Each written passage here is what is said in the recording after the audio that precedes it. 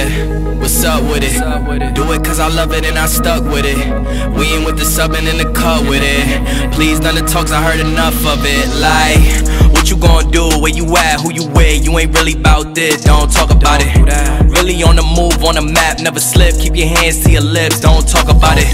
Real eyes, real lives, all the time. Stand on it, if we said it, we don't walk around it. Loose lips, sink ships, red cup, blue strips, new phone, who this? No, we don't allow it. Really on go, I don't know what's an off day. Now we on road, came from. Yo, what is good, John? Welcome back to yet again another episode of JI Productions. As you guys can tell by the title, the thumbnail, and the fact that I got on gloves, we got another install video on Vader today. I'm super stoked about this because I ain't even gonna lie, I got like one more piece that I'll be missing after this one to complete the dash. And then we just got to do the center console and the interior will pretty much be done. So with that being said, y'all, it's your boy J.I. Make sure you follow me on IG. It pops up right here. Let's go ahead and get straight into this install. Alright, y'all, so the first step is actually going to take place in your trunk.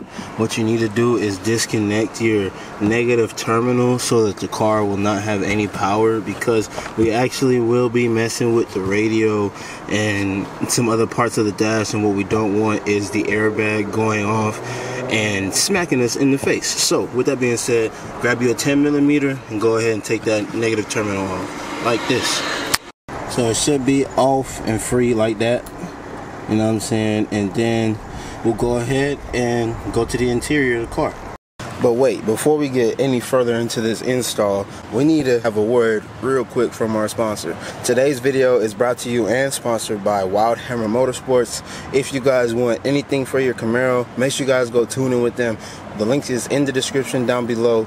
And I got a promo code for you guys, JIWILD. It pops up on the screen right now. Make sure you use it at checkout to save yourself some money on all your parts. You dig what I'm saying? But in today's video, we got the carbon fiber passenger airbag dashboard cover. I think that's how you say that. So with that being said, it is in this box. I have already kind of pre-opened it, so that's why I'm not doing an unboxing. But the first step is to disconnect the battery. The second step is to actually remove this little trim piece right here. So what you'll need is a little interior panel popper. Go ahead and kind of get it in the seams. There's two clips, one right here and one right there. Once you get those clips to pop out, this piece literally comes out and it'll expose these buttons, and then it exposes the two 7mm bolts that hold the radio in place. Once you get that done, then you can drop it back. And I'm gonna go ahead and do all of that. That's why I just gave you guys the down real quick. We'll go ahead and do all of that, and then I'll get to you guys when it's time to do the next step. Alright, y'all, so as y'all can see, I got that panel off. It's right here. These are the two clips I was telling y'all about. These are the two 7mm bolts I was telling y'all about. Be careful not to lose those bolts, because it's literally these two bolts and two hooks that are behind the radio up top that hold the radio in place. So if you lose one, I ain't gonna lie, you might have a little bit of a rattle or a squeak because the radio not gonna sit flush. But now that you can do that, all you have to do is simply pull up on the radio. What I'm gonna end up doing is putting a towel right here on the shifter so that it doesn't scratch the screen, and I'll lay the screen on the shifter itself. That way it's out of the way and I don't have to disconnect any of the harnesses or anything like that. Alright, y'all, so we got the rag kind of covering the middle part of the shifter, and the radio is kind of just resting on it. Now literally the only bolt that we need to touch is this bolt right here that's kind of behind this leather. All you have to do is simply, I think it's a 7mm. Yep. Undo that bolt. Make sure it doesn't fall. Undo that bolt, and then once you undo that bolt, this panel is literally just held in by some clips. So you can use your panel proper and kind of just work out this whole panel, and it should just come out, including the air vent. Like, there's nothing to disconnect or anything like that. Just like that, y'all, the entire panel is out along with the vent. Now to get the vent out, there's just 4 clips. You just have to push them in and kind of just work your way around.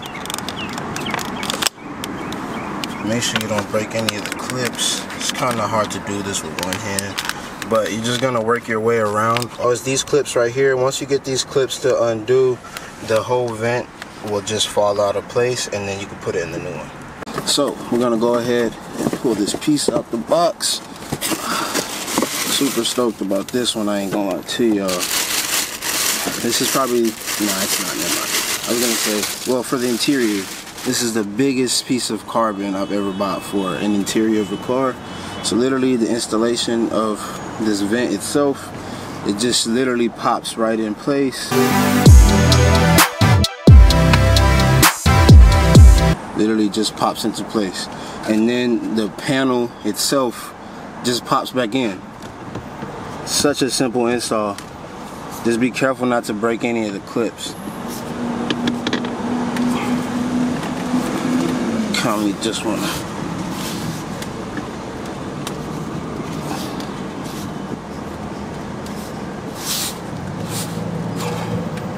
just press it in place.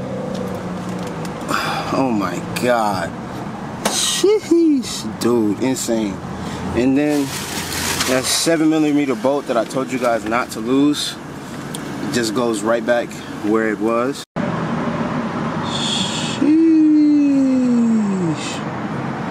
And just like that, boys, you're back online, man. All you gotta do is connect your battery and it's completely done. You done swapped out your passenger panel. You can either do the suede option that they come with on the ZL1s, or you can do the carbon fiber like I did, or if you have like the base model and so you got like hard plastic or whatever, you could do the leather that, you know what I'm saying, mine came with if you want to. It's literally easy.